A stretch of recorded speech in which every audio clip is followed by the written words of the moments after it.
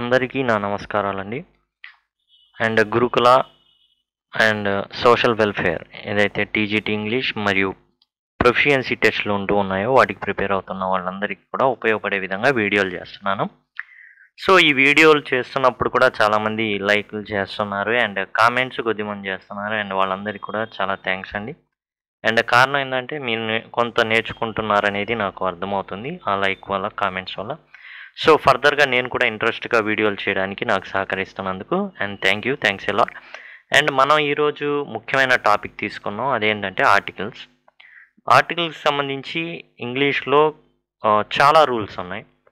And మనకి ఎగ్జామ్స్లో వచ్చేసి ఏంటంటే ఏ యాన్ దీతో పాటు నో ఆర్టికల్ నీడెడ్ అనేసి లేదా నో ఆర్టికల్ అనేసి ఒక ఆప్షన్ కూడా ఇవ్వడం జరుగుతుంది.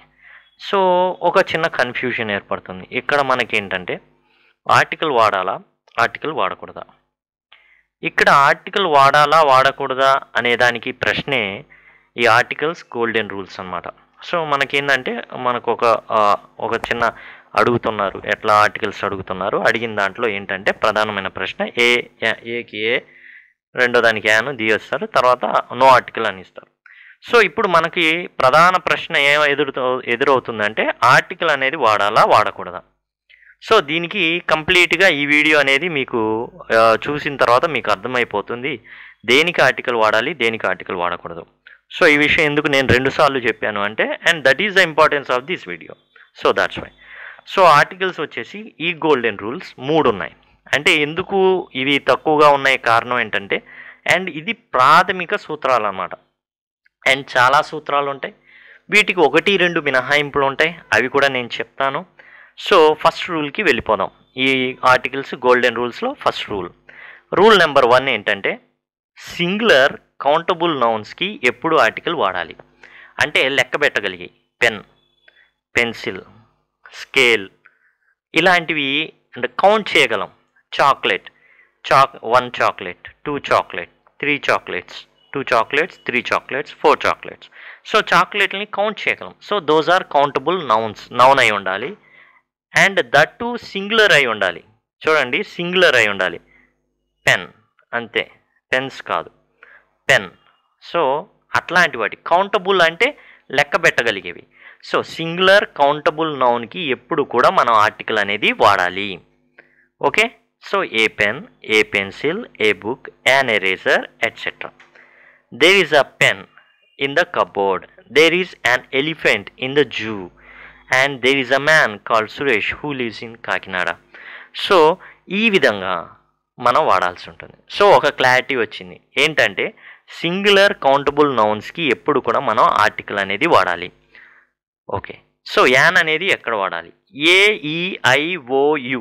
సో వీటిని అచ్చులుగా పరిగణిస్తాం. అయితే మనం తెలుసుకోవాల్సింది ఏంటంటే ఇవి అచ్చు శబ్దాలను కలిగించేవి ఏవైతే ఉందో ఆ నుంచి అమ్మహా వరకు పలికినప్పుడు మాత్రమే AEIOUల్ని మీరు అచ్చులుగా పరిగణించాలి. సో ఇవి కాకుండా సపోజ్ యూనివర్సిటీ, యూనియన్ ఇలాంటివి వచ్చినప్పుడు యా శబ్దం పలుకుతుంది కాబట్టి వాటిని ఏం చేయాలి అంటే వాటికి ఏ మాత్రమే వాడాలి. ఇంకో విషయం ఏంటంటే వై అనేది సెమీ వోవెల్. వై అండి, వై XYZలో వై అనమాట. ఇయర్, YEAR, ఇయర్ ఇది శబ్దం రావడం మాత్రం అచ్చు శబ్దం లాగే అనిపిస్తుంది, కానీ మనకి ఏ ఇయర్ అని మాత్రమే వాడాలి. అదే చూడండి EAR, ఇయర్ చెవి. సో చెవికి వాడే EAR చూసారా, దానికి యాన్ వాడాలి. ఎందుకండి 2 శబ్దాలు ఒకటే, YEAR ఇయర్ ఒకటే, EAR ఇయరు ఒకటే, శబ్దం ఒకటే, ఇయర్. కానీ వై అనేది సెమీ వోవెల్ కాబట్టి దానికి మనం ఏ వాడాలి. అలానే EAR ఇయర్, దానికి యాన్ వాడాలి. అవి మనం గమనించాల్సిన విషయాలు. సో రూల్ నెంబర్ 1 ఏంటంటే సింగులర్ కౌంటబుల్ నౌన్ అయినప్పుడు దానికి ఖచ్చితంగా ఆర్టికల్ అనేది వాడాలి. ఏ, యాన్ ఇలాంటివి మనం వాడాల్సి ఉంటుంది. And next rule number 2, no article for plural and uncountable noun. చూడండి, బహువచనాలను అన్కౌంటబుల్ వాటికి ఎప్పుడు కూడా ఆర్టికల్ అనేది వాడకూడదు. ఏంటి ప్లూరల్ అంటే మనం పెన్స్, చూడండి బర్డ్స్ అన్నాం. సో బర్డ్స్కి ముందు ఆర్టికల్ వాడకూడదు. ఇక్కడ అంట dash birds eat these seeds. ఏ అంటాడు, యాన్ అంటాడు, ద అంటాడు. సో నో ఆర్టికల్ నీడెడ్ అంటాడు. సో అక్కడ మనకి 50-50 ఛాన్సెస్ పడతాయి. ఎట్లా అంటే దా వాడాలా, ఆర్టికల్ వాడకూడదా. ఇక్కడే మనకు తెలియాల్సిన ఈ యొక్క రూల్ తెలిస్తే కనుక మనం బయటపడిపోతాం. ఏంటంటే ప్లూరల్స్కి ఎప్పుడు కూడా ఏ ఆర్టికల్ కూడా వాడకూడదు. ఓకే, దీనికి ఒక మినహాయింపు ఇచ్చాడండి రీసెంట్ ఎగ్జామ్స్లో. మినహాయింపు అనుకున్నాం కానీ మినహాయింపు కాదు. అదేంటంటే స్పెక్టకల్స్, స్పెట్స్ అంటాం మనం, స్పెట్స్ అంటాం కదా. ఓకే, స్పెట్స్ అంటాం కదా, అదనమాట స్పెక్టకల్స్. దా స్పెక్టకల్స్ వాడాడు, వెంటనే డౌట్ వచ్చేసింది, ఇదేంది ఇలా. యాక్చువల్గా దట్ ఈజ్ సింగులర్. ఎందుకని అంటే కళ్ళ జోడండి, కళ్ళ జోళ్ళు, రెండు కళ్ళకి రెండు ఉంటాయి జోళ్ళు. సో అందుకని అది సింగులరే అదే, ప్లూరలు అదే, అండ్ జనరల్గా గ్రామటికల్గా మాత్రం అది సింగులర్. సో దా స్పెక్టకల్స్ అనేది వస్తుంది, అక్కడ మాత్రం పప్పులో కాలేయకూడదు. అండ్ నెక్స్ట్ ఇక్కడికి వచ్చేసి dash birds eat the seeds. ఇది బర్డ్స్ అనేది ప్లూరల్ కాబట్టి మనం ఎటువంటి ఆర్టికల్ అనేది వాడము. Next dash pelicans. పెలికాన్స్ అనేవి కూడా ప్లూరల్ కాబట్టి బహువచనాన్ని వాడాడు కాబట్టి అక్కడ కూడా మనం ఏ ఆర్టికల్ వాడం. So uncountable. ఏంటి అన్కౌంటబుల్? వాటర్ ఉందండి, కౌంట్ చేయగలుగుతామా? సముద్రంలో నీళ్ళు ఎన్ని ఉన్నాయో చెప్పగలుగుతామా? అవి అన్కౌంటబుల్. లేదా అసలు యాక్చువల్గా మనం వాటర్ని అన్కౌంటబుల్ అనమాట. 1 water, 2 waters, 3 waters, 4 waters, 5 waters అని అనం. అది మెయిన్ గుర్తుపెట్టుకోండి. సో అవన్నీ అన్కౌంటబుల్స్ అనమాట.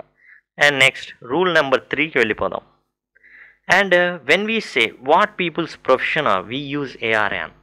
సో మనం ఏదైనా ప్రజలకు సంబంధించి వృత్తులకు సంబంధించి మాట్లాడేటప్పుడు మనం ఏం చేయాలి అంటే ఖచ్చితంగా ఆర్టికల్ వాడాలి. ఇది కూడా రూలేనండి. అంటే రూల్ ఎందుకైందో చెప్తాను. జనరల్గా ఇండియన్స్లో మనం జనరల్గా ఏం చేస్తామంటే వాళ్ళ నాన్నగారు టీచర్ అంటాం. So his father is teacher.